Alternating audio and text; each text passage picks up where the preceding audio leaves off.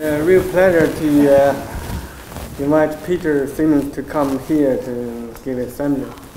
And Peter got your bachelor's degree in zoology in Oxford University, and then he went to Australian National University and did a PhD with Professor Adrian Horridge, who is the former director of the Getty Marine Lab here. And then Peter went to Cambridge and did 2 years postdoc with Professor Malcolm Burrows in zoology department there. And then he settled in Newcastle and stayed there for a long time. They kept recruiting or poking the locust neurons. And working on these weird animals sometimes require thinking outside the box. And one thing Peter and his wife did was to play Star Wars video to a locust and record the neuron activity in a locust brain. And an unexpected result from that experiment was the award of an Ig Nobel Prize for peace. And okay, let's see what things in the locust brain has fascinated Peter for so long. And okay, yeah. So thank you, Wen Chang, and thank you very much for inviting me to come and talk to you. So I'm going to actually talk about this pathway. This represents a pathway, and I put it up here because I know it's Friday afternoon and you might forget where we've got to. So at various points I'll tell you where we've got to along this pathway. We're going to look at what happens between sense organs on the head of an animal, the locust here, right down to the neurons that control movements of the wings, the motor neurons. So here's a locust, and the locust head is well endowed with lots of sensory structures. They include these things, which are the compound eyes, and these are the ones that won us the Ig Nobel Prize for Peace, for intergalactic harmony, because we were showing Star Wars to the locust. And this, the eyes, the compound eyes, are associated with a very large number of neurons that give the locust all kinds of information. They are really associated with seeing things, seeing different kinds of movements, maybe seeing shapes. What I'm going to talk about are another kind of eye that the locust has, and whether or not you call the function of these eyes vision or not doesn't really matter. They are eyes, and the locust quite clearly uses them for particular tasks. So there are 3 of these eyes, one on either side of the head and then one pointing forwards at the middle, and these are called ocelli.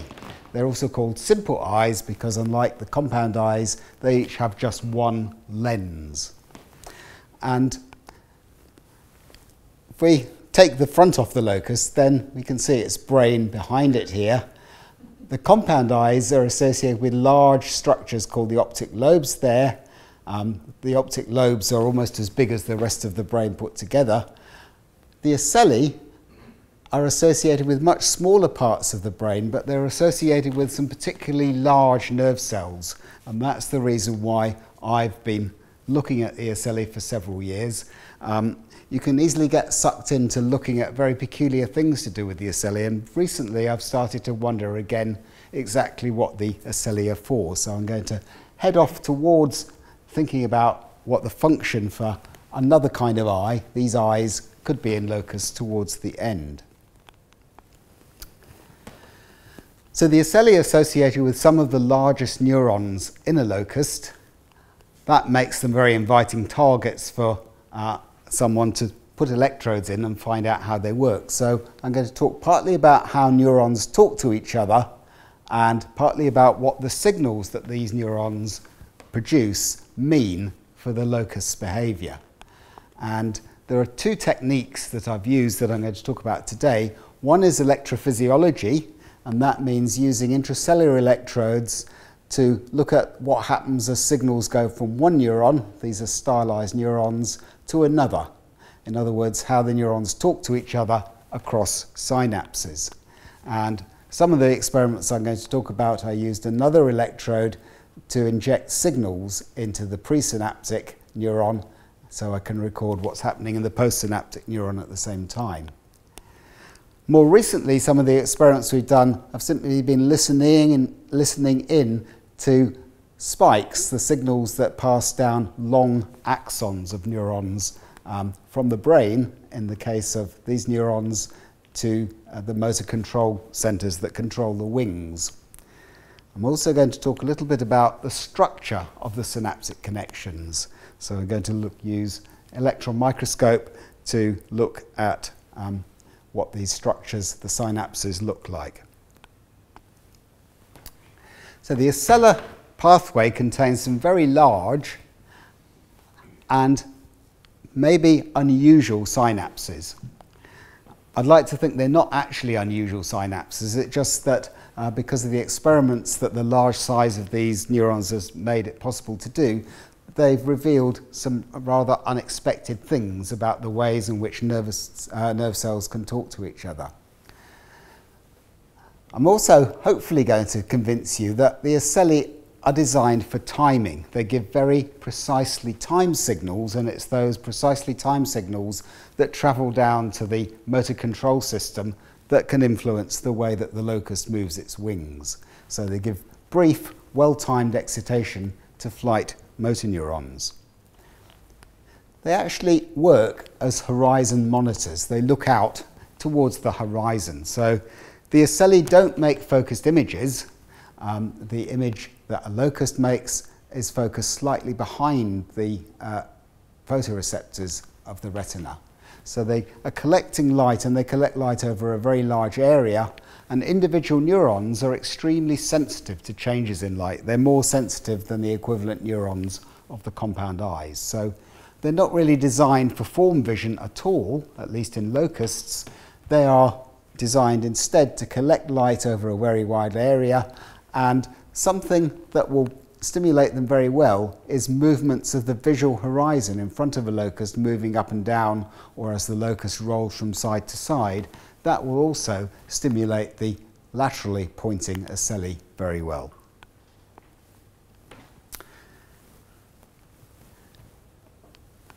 These things are spikes, and these are the things that most people think about when talking about or considering the way in which brain neurons work.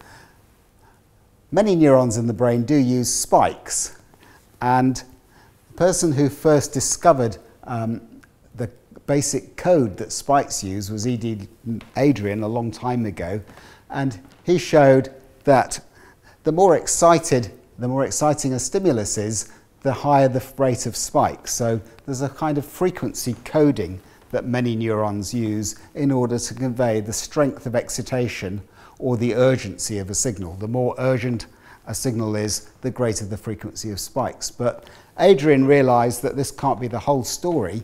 He wrote that the nerve fiber, an axon, is clearly a mechanism of limited scope because it can only transmit a succession of brief explosive waves. One of these spikes is an explosive wave.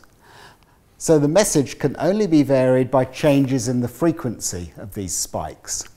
The briefer the discharge, then the less opportunity there will be for signalling using this change in frequency of spikes. If you're an animal like an insect flying around making very rapid turns, then you really need to be able to react to things on a very brief time base, and that means that you can only have time for counting a very few number of spikes. So maybe this mechanism of encoding information by spike rate is not all there is about spikes. So that's what I'm going to return to towards the end of the talk, when I'm going to try and tell you about ocelli generating a spike timing code rather than just a spike frequency code. So I'm always managing to jump ahead using these devices.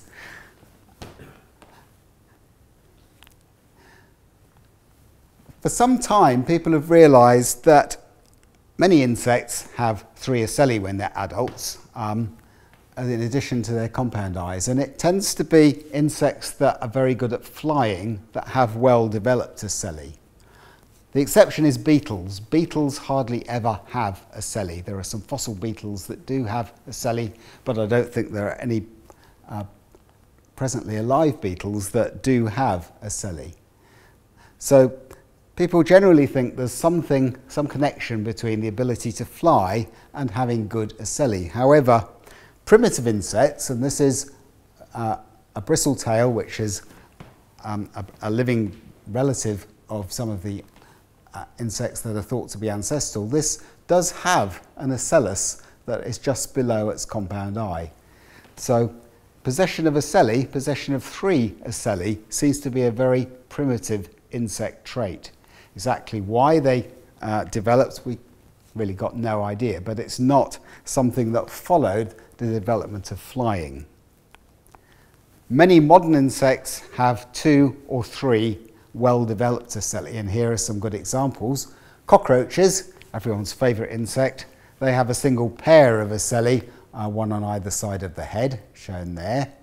Dragonflies have very, very good ocelli. There's a particularly large one, a bit like a bay window on the front of its nose, sticking out at the front, and it has a pair of lateral ocelli either side of that as well. Cicadas, one of my favourite insects, they have very colourful sometimes ocelli, sometimes they're bright red in cicadas. Mayflies have bizarre looking ocelli, they have bizarre looking eyes, and here's its ocellus here, quite a bulbous structure. And evolution of ocelli is even continuing to the present day. This is a report of a robot fly that appeared earlier this year, and this is endowed with ocelli that help it to fly in a stable kind of way. The people that made this can't count properly, however, because rather than 3 ocelli, the robo-fly has 4 ocelli. So one of the reasons for looking at ocelli, besides the fact that they're simply there, is that they are connected with the largest neurons that carry information into an insect's brain. And that goes for many kinds of insects. Here's an ocellar neuron of a cockroach. This is a second order neuron that's shown here. It branches over the surface of the retina of the ocellus, and it has a single process that we call the axon that travels into the brain. And in locusts, these neurons, second order neurons, have a similar structure to that. So here's one that I stained, and that's photographed through the ocellar lens itself. So it's extending out to a very large part of the ocellar retina. Here are some dragonfly large second order neurons, and they're associated with the lateral ocellus, and I want you to notice simply that there are lots of different kinds of them, different branching patterns of these neurons. And if we look at other insects, such as a honeybee, there are even more branching patterns. If you look at one kind of insect's ocellar neurons, then they look rather different from another. So there's not any conformity in the way that these neurons are arranged from one kind of animal to another. Here's a blowfly's ocellar neurons, some of them branching to one side of the brain, some to the other, and some to both sides of the brain.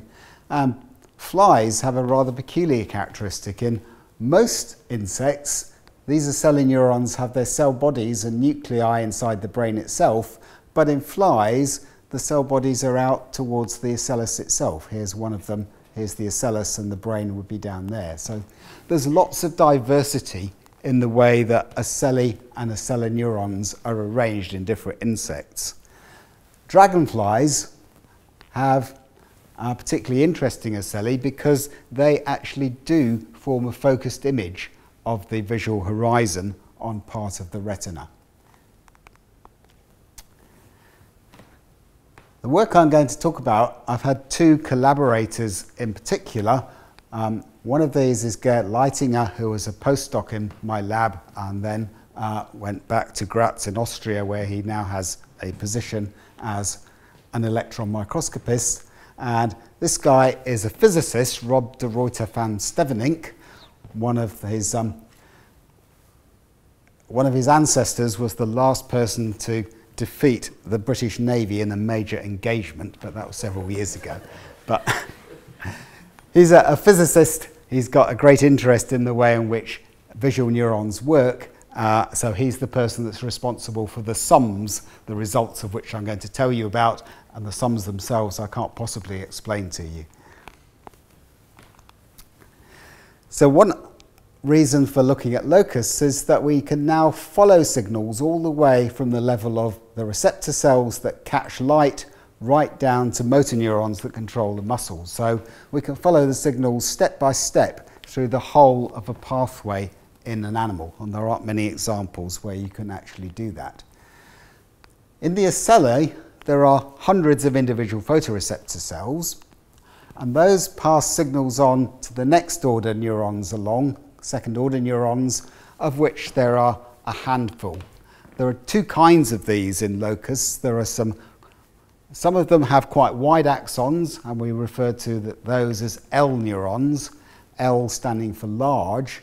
There are also some other axons that are much smaller that we know next to nothing about. The L neurons then pass their signals on to identifiable third order brain neurons, of which this is an example. Here's its cell body. It collects information up here from the L neurons. It transforms signals into trains of spikes, and those trains of spikes travel down the axon into the thorax of the locust, where one of their targets is particular motor neurons of some of the muscles with which the locust flies. Photoreceptors in the retina and the L neurons convey signals entirely by using small graded changes in membrane potential. They never produce all or none spikes. And that kind of processing is very similar to other eye neurons, including neurons in the compound eye of insects, but also in the vertebrate eye. In these neurons, the third order neurons, the graded potential signals are transformed into all or none spikes. So one of the things that I'm able to look at is the way in which one kind of signalling, graded potentials, is converted into another currency for signalling, spikes or action potentials. So here's the pathway. Start off in the ocellus. This is a drawing of an L neuron. I can never produce a very good photograph of a whole L neuron, so I've given you a drawing here. These really are very simple neurons. This is the branching of the neuron in the ocellus, so it collects input signals from photoreceptors. Those signals travel along this long axon into the brain, so the brain would start more or less there. Here's the cell body of the L neuron, and it has a very simple branching pattern inside the brain itself. The L neurons communicate onwards, and one of their targets is this neuron here that is called DNI, and the L neurons connect with DNI in this region here, which is a region we call the ocellar tract. There are maybe 3 pairs, maybe slightly more, of these large neurons that are associated with the ocelli in the brain of a locust.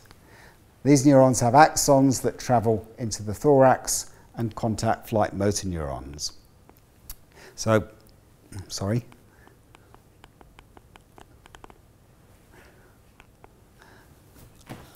Here are the kinds of signals that these different neurons produce. In response to a pulse of light, a photoreceptor cell in an insect depolarises, so that's upside down to the way in which a photoreceptor of a vertebrate responds. The L neurons hyperpolarise, so that means the photoreceptors inhibit these L neurons. And in the third order neuron, DNI for example, changes in light are signalled as graded changes in potential, but those control the production of these large spikes, and those large spikes are the signals that will travel down the axon to deliver excitation to motor neurons in the thorax. So we have a transformation between graded changes in potential earlier on into these all or none spikes, delivering commands to the motor system. Associated with each of the lateral ocelli of a locust, there are 7 individual L neurons, and there are 3 different morphological classes of those. 3 of them look like this one, and this is the kind that I know most about. So these are simply called L1, L2 and L3. There are a couple of others associated with each of the lateral ocelli. They're a little bit longer. These are called L4 and L5. And although I know that these neurons talk to these neurons, I've got no idea what L4 and L5 talk to. They must have some targets, so that's something that remains to be discovered. There are also a couple of other neurons that are slightly strange. They have arborizations. They collect information in both the lateral ocellus and the median ocellus. So they have long loop-like axons that loop from one ocellus to another. It's mainly these neurons that I'm going to be talking about. By making paired recordings and doing stains, and this is work that I did a long time ago, it can generate a kind of wiring diagram for the way in which these different neurons connect up. L1, L2 and L3 talk to each other and they actually inhibit each other. So these curved arrows indicate that these three neurons are inhibiting each other. But they pass signals onwards through excitatory connections. They pass them on to DNI and probably other similar neurons. And they also excite these longer L neurons called L4 and L5. So that's the basic wiring pattern of most of these L neurons. The synapse that L neurons make with DNI is really a very large structure. It's a major structure, so that indicates it's of some importance to the locust. Otherwise, presumably the locust wouldn't go to the bother of making such a big structure. So here's DNI injected in the brain, cell body there. We don't know what these branches do. Some of these branches collect information from wind hairs on the head. These branches all collect information from the axons of L neurons. So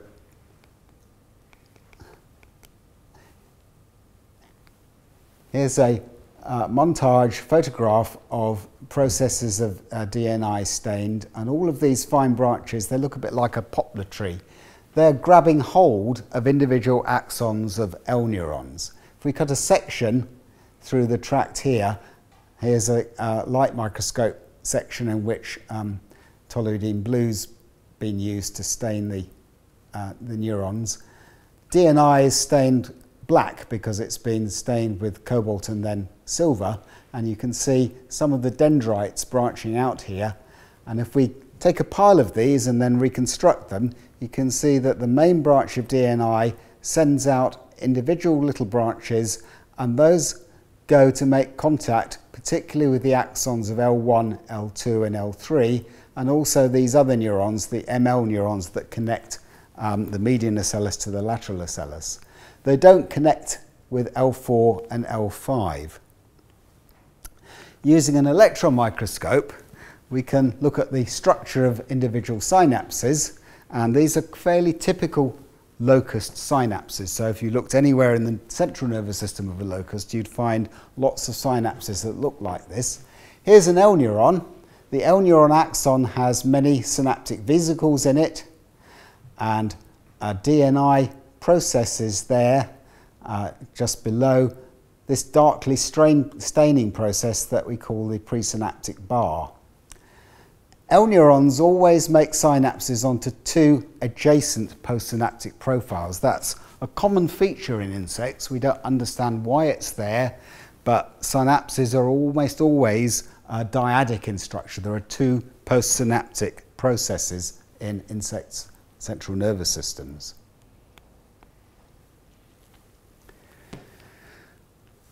L neuron axons in the synaptic region are packed with vesicles. So I refer to these as clouds of vesicles.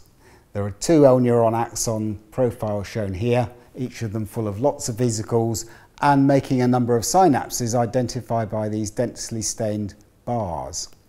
If we take a little part of this axon and do a 3D reconstruction, which is what Gerd Leitinger did, can then trace onto it where these presynaptic bars are, And these blue staining regions are the regions where there are these clouds of vesicles. So there are a few patches of bare membrane where there aren't synapses, but most of this region is covered with synaptic structures.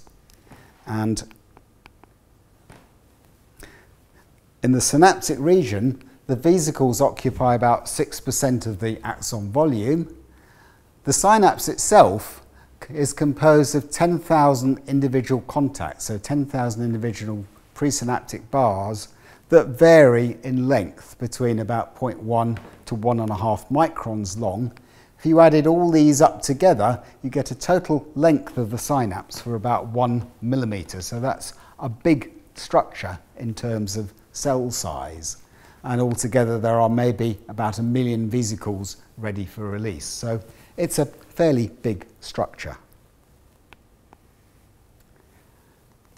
So I'm now going to talk about how this structure actually transmits information onwards. So here's an L neuron. Although the L neuron has a long axon, it has a very long space constant. That is very useful because it means that it doesn't really matter where you put an electrode to record signals. If you record a signal from here, then it's very similar to the signal that's recorded at the base of the ocellus or further down. So that's very useful in terms of electrophysiology because we can really forget about complicated electrical properties of this long axon. The way that an L neuron responds to light is by making these graded changes in potential. So this is a very unnatural stimulus, but one that physiologists often use. It's simply a light stimulus going on in the dark. And the stronger the light stimulus is, then the larger this graded change in potential. When the light goes off, there's also a graded change in potential, and again the size of that depends on how big the stimulus is, how big the change from light to dark is at the end of this stimulus. So, can I have a new finger, please?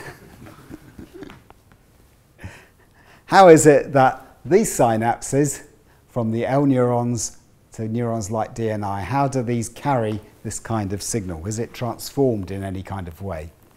And the answer is that it is, because the signals in the postsynaptic neurons are not exactly the same as the signals in the L neuron. So to study synaptic transfer, what I did was to make changes in presynaptic membrane potential. So I injected current into the presynaptic neuron. Here's the voltage change in the presynaptic neuron. And in this experiment, what I did was use slowly changing ramps of current. And I used a voltage clamp to do that, not so that I could measure current changes, which is what you usually use voltage clamps for, but in this case it was to have a very precise control over what was happening to the presynaptic neuron, to very precisely control this voltage signal in the presynaptic neuron. The postsynaptic neuron follows this change in the presynaptic potential. First of all, there's a threshold value. You need to exceed a certain threshold before there's any transmission.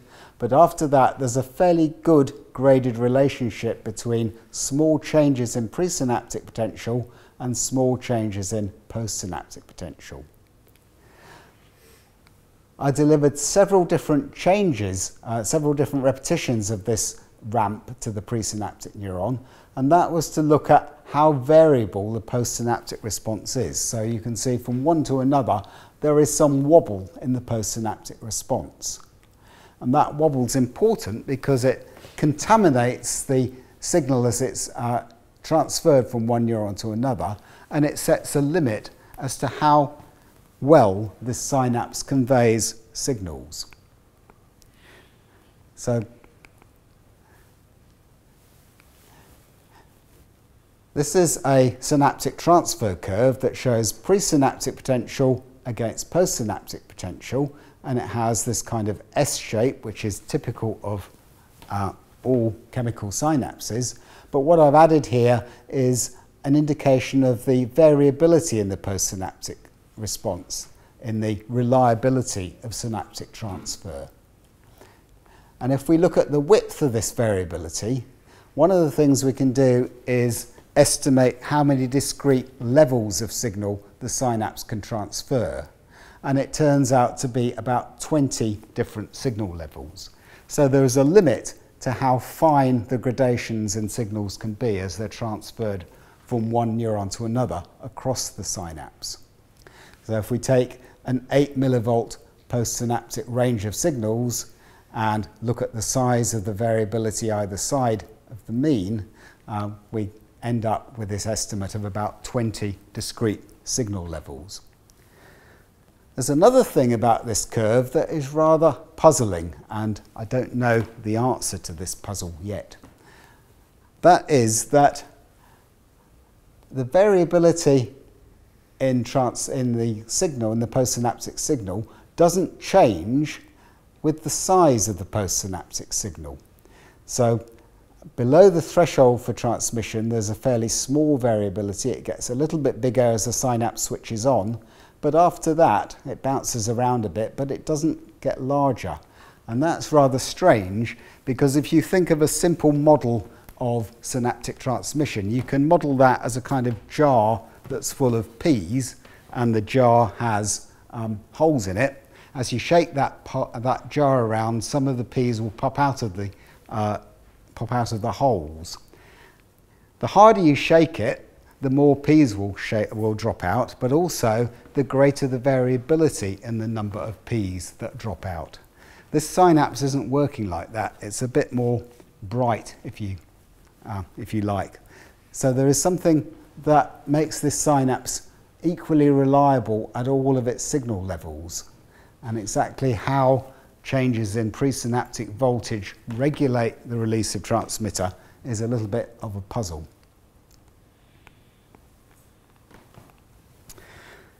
We can do some sums with this, or at least Rob could do some sums with this and show me how to do them. So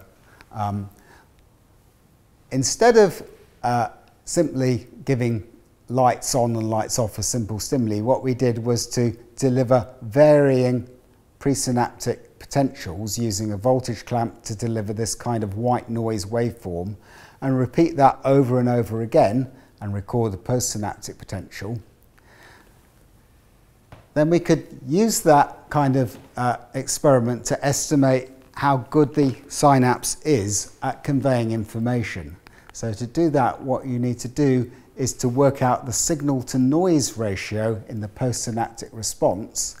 And these graphs show the presynaptic signals spectral density, the postsynaptic signals spectral density, and the presynaptic signals spectral density.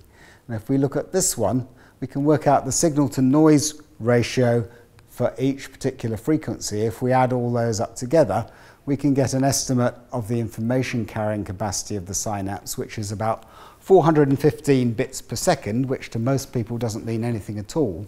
But it does mean that this synapse is pretty good. There aren't many synapses that have been measured. Another synapse that Rob and Simon Laughlin worked on in the fly compound eye is a little bit better than that, but it does give some kind of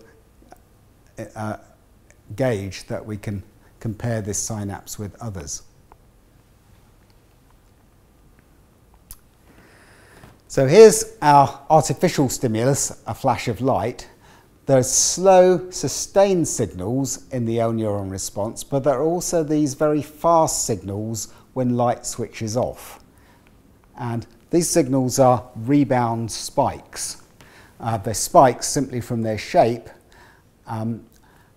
They're much smaller than classical axonal action potentials, so they're fairly small, but the important thing about them is they provide very fast depolarizing signals.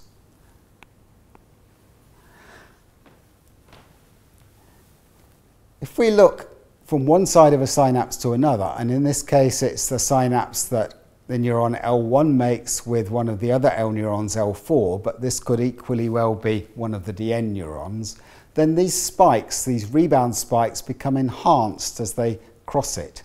So this spike is smaller than the postsynaptic spike, and the postsynaptic spike also rises a bit more sharply than the presynaptic spike.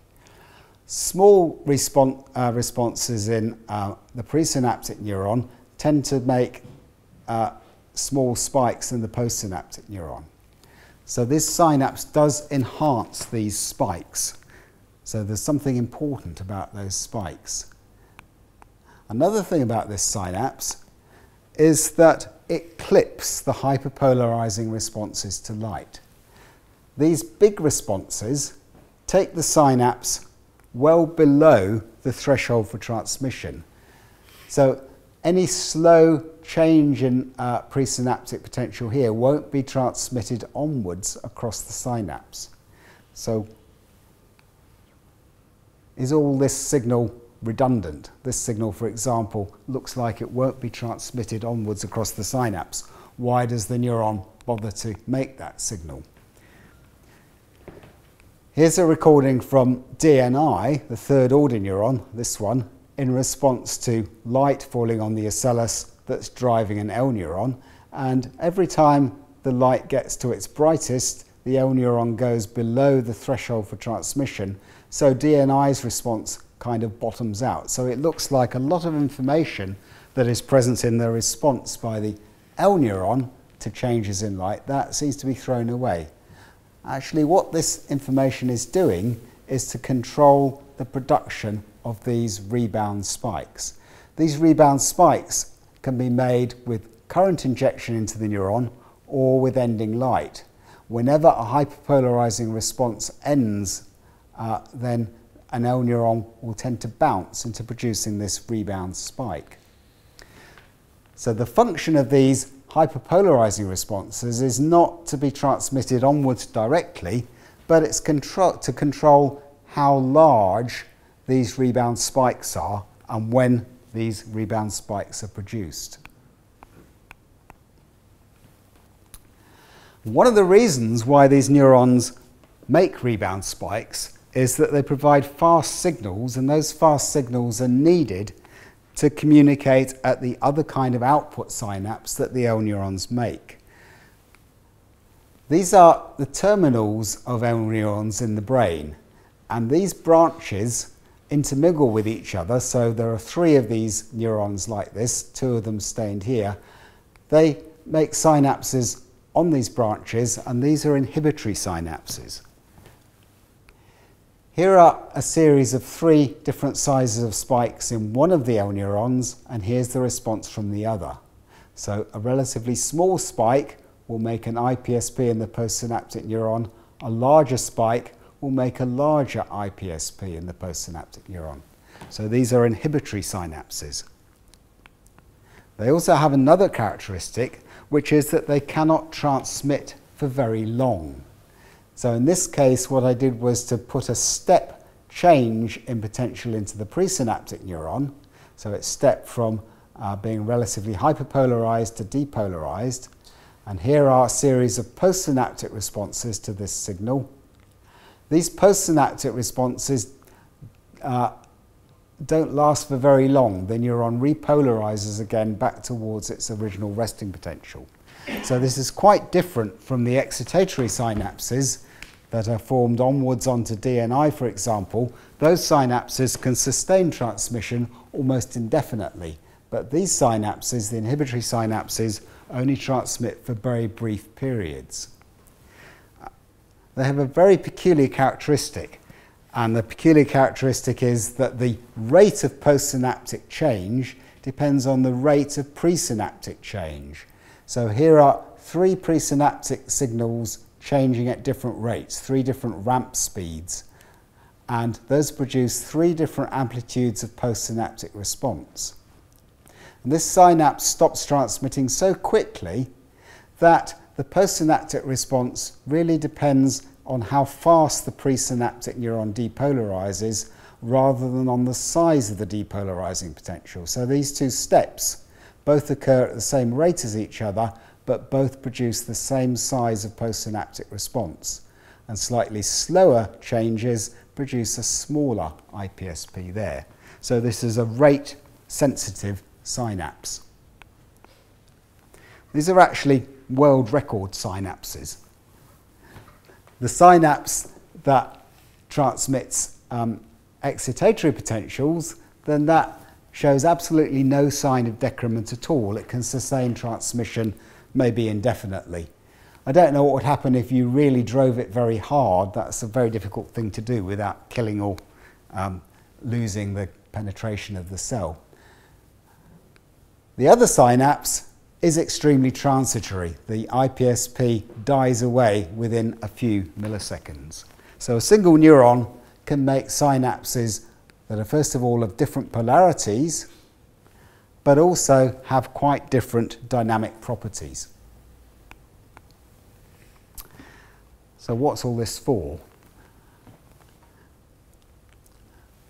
What I wanted to know is how the graded changes in potential become transformed in DNI into spikes. This neuron has a long axon. It communicates from the brain into the thorax, a distance of about a centimetre or so.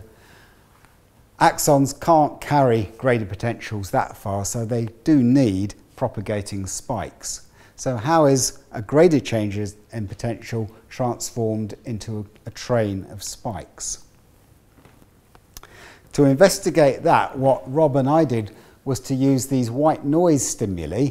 These are fluctuations in light played to one of the ocelli, and exactly the same signal can be played over and over again. So we can see how repeatable the response is.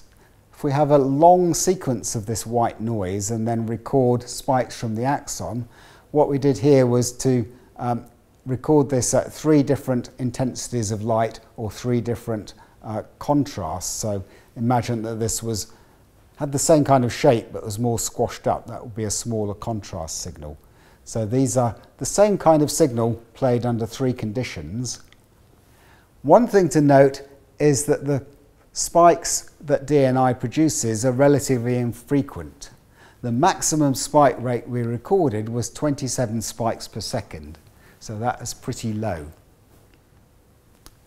You can also see that if we line up, if we look at these responses under different conditions, this condition is a fairly bright condition and the spikes are fairly infrequent, but we can identify particular spikes that we can see under more favourable conditions as well. So we get the same kind of spike pattern to this particular signature of light stimulus. So these spikes are marking particular features of the stimulus, and we can look at what the feature is by doing some averaging. So we take a series of spikes and average backwards to what the preceding light stimulus was. And a consistent feature is that the light intensity increases a bit and then becomes darker. So what DNI is doing is marking particularly darkening stimuli as light intensity fluctuates. The timing of individual spikes is remarkably consistent. So here are spikes collected into narrow bins, and we have repetitions of a large number of the stimulus played over and over again, 128 repetitions. If we look at one of these collections of spikes, you can see that the time over which they're collected is really quite narrow. So the timing of individual spikes is very, very precisely controlled. With a lower contrast stimulus, this stimulus wobbling around with the same kind of shape but to a lower extent, then the spike distribution spreads out a little bit. But in general, spike time, individual spikes marking particular features in this, is very precisely controlled with a standard deviation of less than 1 millisecond. You can take this kind of experiment and extract information to compare with others. We worked out that each spike in DNA carries about 5 bits of information. There are a few other measurements that have made of how much information one spike carries, and 5 bits per spike is one of the best that is known in any animals. So the spikes in DNI are precisely controlled. Each one is fairly significant to the locust. One question is, how is the precise timing controlled? Well, that's where I think the rebound nature of the spikes in L neurons comes in. This rebound in L neurons and then followed by the DN neurons is a very precise mechanism of ensuring that spikes are made at exactly the right time. The inhibitory connections that L1 to 3 make with each other could also trigger or inhibit these spikes and contribute to the precise timing. So to finish up with, why would DNI need to make these precisely timed and rather rare spikes? We know that flashing light that the ocelli would see can entrain light beats. These are really old experiments done by someone called Ingrid Waldron in 1968. A few years ago, these experiments were extended a little bit further by some people in Germany who showed that the ocelli are responsible for this entrainment, and the entrainment can be very rapid. It can occur within one wing beat cycle. So maybe the neurons such as DNI and these spikes are able to do this very precise wing beat entrainment, but more interesting, maybe they can also change the way in which the wing beat, the shape of the wing beat, in order to steer the locust in some kind of way.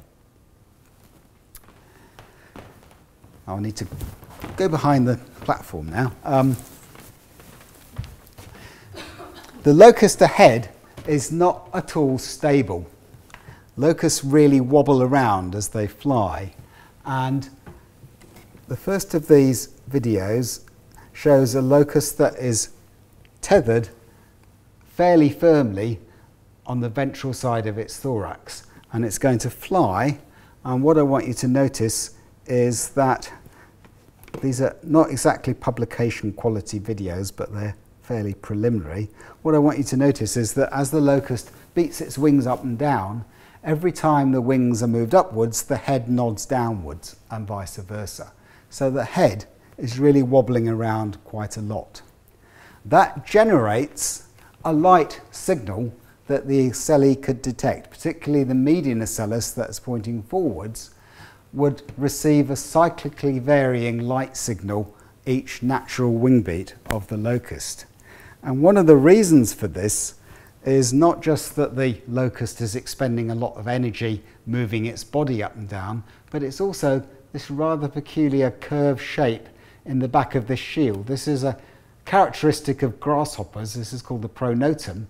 And this curved shape here actually rubs against the wing. So what I'm going to do here is take the wing with a forceps and move it up and down. And as the wing moves up and down, it rubs against this back part of the pronotum and moves the head up and down. So a neuron such as DNI will be excited on each wing beat, because each time the wings move up, the head nods down. That causes a decrease in light, and that will trigger a spike in DNI. The time of these spikes can be advanced or delayed when the flight attitude or the pitch plane of the locust is altered. So if you imagine a locust flying along, it's wobbling its head up and down, but if it does a nosedive, then the overall illumination of the median ocellus will decrease, and that makes the spikes in DNI come earlier on each wing beat. And as if it points upwards, the reverse happens. So the timing of the spikes would become later. So imagine a locust flying over the desert. As it flies, each time it moves its wings up and down, the head will nod up and down, and that will cause a signal to the median ocellus. In this experiment, what I did was have a light dark horizon on a screen that the locust was looking at, and these wobbles mimic the natural nodding movement that the head would have for each wing beat. And here the locust starts to nosedive, so its head is pointing more downwards. There's a step decrease in light, and what you can see is that the excitation to DNI increases. Well, first of all, there is excitation to DNI on each wing beat, but as the locust's flight attitude points downwards, this excitation becomes stronger, and when the head is returned to its normal position, the excitation is decreased. These histograms show the timing of spikes during individual light cycles. So these light cycles mimic what would happen to the median ocellus as the head was nodding up and down. And if we decrease the illumination, as if the horizon was moving upwards, then the spike on each wing beat comes earlier.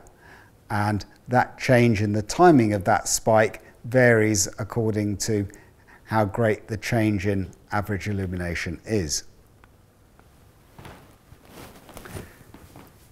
So what I think might be happening is that DNI is looking outwards at the horizon in front of the locust. It's nodding on, it's responding to the nodding movement of the head on each wing beat and providing some excitatory drive to some of the motor neurons. And one of the important motor neurons is this one. This is a rather peculiar motor neuron, but it controls a large muscle towards the top of the locust that is concerned with moving the wings downwards. So what I think the ocelli might be doing is advancing or delaying the time at which these muscles contract on each wing beat, varying the power of the locust to adjust its pitch plane as it flies around. And this is a very preliminary experiment that gives some indication this might be what's happening. In this case, what I've done is to play a light to the median ocellus, and I'm making recordings from this particular motor neuron in response to this. So this light stimulus is repeated a number of different times, and the red banding here indicates the standard deviation either side of the mean response by this motor neuron. So what I hope I've told you is that ocelli generate a spike timing code, but they also have some rather odd synapses. Output synapses from L neurons can sustain transmission, but they clip the hyperpolarizing signals. Those hyperpolarizing signals are important because they control rebound spikes. Those rebound spikes are needed partly to trigger phasic synapses, but also these rebound spikes will excite DNI, and that provides a very precisely controlled timing signal. As a result of the locust's own movements, DNI is excited on each of the locust wing beats, so the ocelli could act as a kind of optical proprioceptor mechanism. And the spike phase during a wing beat in neurons such as this one could be changed if the locust pitch attitude changes. So I'm sorry, I've gone 3 minutes over. Thank you.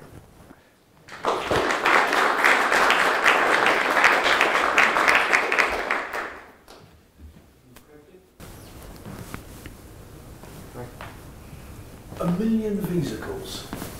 That's a stupidly large number. I was just thinking that in terms of averaging out noise, you were showing that the standard deviation of the synaptic noise didn't vary with amplitude. Could that be because you've got a million synapses there, essentially? Yes. And actually that it is increasing, but just by such a tiny amount, given that you've got a low P from an awful lot of synapses. I don't think you'd ever measure the response to a single vesicle. Yeah. One of the ideas I've had, and it's about the only idea I've had, is that there's a lot of variation in how long the individual contacts are. And that might have something to do with the size of signal you need to activate each individual contact. And a bigger signal might activate a greater number of individual contacts compared with a smaller signal. But it is a large number. But it's not, I mean, people have estimated the number of synapses released in, from cone and bipolar cells in the vertebrate retina, and it's not too different.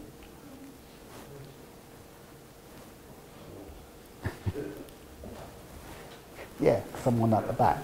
I work on ocular proprioception in humans, and this is the reason I'm very interested in your hypothesis that the ocelli are acting as proprioceptors. in humans, we say that visual signal, optical signal is insufficient to tell the rotation of the eyes. And I was wondering if there is any way of, if they only have that as proprioceptor, how can they tell whether it's their head that's moving or it's something in the environment that's moving? Assuming that that locust is on a train and the whole environment is out of the window is moving. How can they tell? Is there a difference in spiking? Have you tried to look at that? Well, they are endowed with a large number of receptors associated with their head. That's one thing. I'm not quite sure that I've followed exactly what you meant. So if they have other proprioceptors, then that is a solution for the problem. If the ocelli proprioceptors are the only source of information about the position of the head, I was thinking that the information is ambiguous. So you can't tell whether they have moved the head or whether something in the environment has moved. They're certainly not the only sources of information that the locust has about where its head is and where its body is. It has many different kinds. It's got lots of hairs, lots of mechanoreceptors as well. Bill can tell you lots about those, in the legs at least. One of the annoying things is, if you were to cut the ocelli off an insect, it will still fly very well.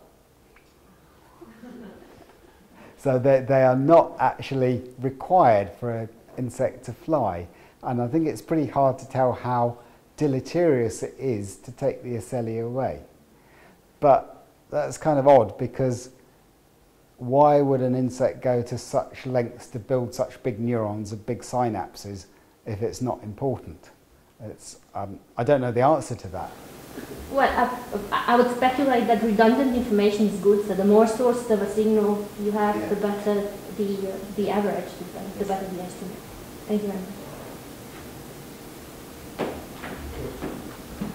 Is it possible the locust can hear its wingbeat? Could well do, yeah. And is there evidence for the DNIs getting auditory? Must admit, I haven't looked for that. I could hear the wingbeat. You could actually, what you could hear was the radio on in the background. Yes, that.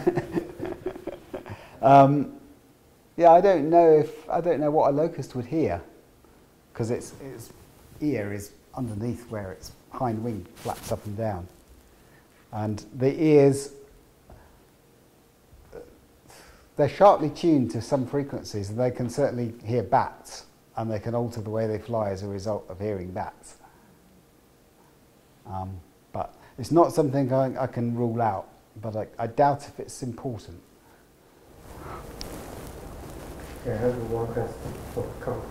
One question is that do you have any explanation for the rate or depolarization rate dependent synaptic transmission between the L1 to L3? For the mechanism of it? Yeah.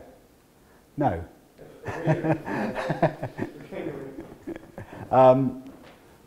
I guess it could be something to do with fast inactivating calcium channels, but I partly say that because it would be really hard to investigate that. But it's not that they run out of transmitter. That's one thing it's not. Yeah, it's surely one of the weirdest phenomena I've heard about synaptic transmission. Okay, another question is that do the DNI neuron receive any kind of coronary inputs from the motor circuits? Or Not that I know. It receives information about wind, and one of the things I was worried about was maybe the wind information will completely swamp the ocellar information. But when a locust flies, the wind that it receives onto its head is not a steady breeze. That is also very phasic in the excitation it delivers. So when the head's nodding up and down, it's not just causing light to oscillate up and down, It's also providing a changing wind stimulus for each wing beat. There's someone here that has a question too. When you look at the anatomy of this, like, to me, when I didn't know these things existed before I saw them, I thought collision detector. So what happens when these loci come up against something in their path? Could these things become activated and change That's where Star Wars comes in. They have compound eye neurons that are really good, at collision detection. And what a locust actually does, if it detects something that's some way away, and I was going to say aware of it, I will say aware of it. If it's aware of that some time in advance, it will probably steer away. But something that is going to imminently collide with it, it has a last-minute response, which is that it holds its wings up and dives out of the sky. And we do have some footage of black kites hunting a swarm of locusts, in which you can see some of the locusts will do that in response to predatory birds attacking them.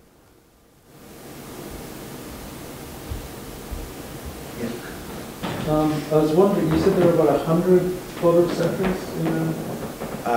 About 500, I think. 500. And do they have a uniform spectral response, or is the spectral response? They are very sensitive to UV, and also they're sensitive to green. All the same?